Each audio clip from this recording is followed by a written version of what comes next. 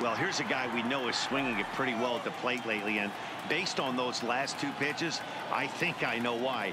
He's doing a great job of putting himself in counts where he's likely to be successful. And that's into the outfield for a 1-out hit.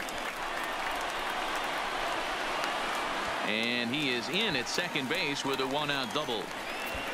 And that one will put him over the top. He's now broken the single-season hit record. His crowd is going crazy, as they should, recognizing the historic magnitude of really an unbelievable accomplishment. You realize how hard it is to break the single-season hit record? You're facing lefties, righties, starters, relievers. This is one powerhouse season that he's had.